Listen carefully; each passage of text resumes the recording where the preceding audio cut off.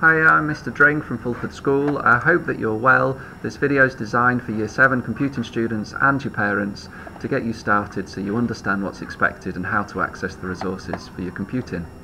Okay, first of all, remember your number one priority is to look after yourself and to look after your family. But one way that you can look after your family, you will drive each other crazy stuck in a house together for the next couple of weeks. So giving your parents a bit of peace and quiet whilst you work through your work will be one way that you can show a little bit of kindness and compassion to them. Thank you. So we'll send out a new project each week. We'll put the link on classcharts and it will take you to the same place each week, the Year 7 Computing Objectives and Progress page of the VLE. Now you can follow the link or you can just go to Google and search for Fulford VLE. Remember, you're going to need your school username and your school password to log in. If you forget your classcharts login or if you forget your school username and password, just get in touch with the school and we'll reset it for you. Fab. So I'll show you the first one, and then each week the project will take the same kind of structure. So the first one is building on what we've been doing in lessons with hardware and software, and you'll notice there's a selection of different tasks. We'd like you to try and do at least one each week. The easiest ones, the fastest ones are at the top, and the more challenging and creative ones are down towards the bottom. And you can do as many as you like. For each one there's a link to click on. So for example, this one takes you to a word search on different parts of the computer. As you find a word, for example, this says mouse, keyboard, scanners, graphics tablets. These are input devices.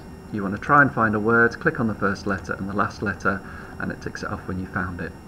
Once you've finished any of the tasks, screenshot them, pop them into a PowerPoint or a Word document, or just save the image, and also tick off to say that you've done that piece of work. That means that you can show your parents what you've done, we as teachers can see what you've worked through, and the most popular kind of tasks that students do, we can set similar tasks for future projects.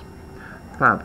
With the screenshot that you've taken, it would be brilliant if you can submit that onto Submit Evidence on the VLE.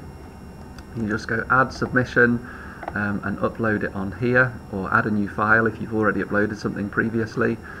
But if that doesn't work for you, then don't worry. It's more important that you just work through these challenges. Fab. So some of these are more exciting and more creative. For example, this one, choose all the parts for a high-end gaming PC. You can choose any case. You can choose whichever CPU goes inside that case. We are not expecting you to buy this computer. We just want you to see how, when you change the different specifications of a computer, how that affects the price, and also what different components go inside a computer.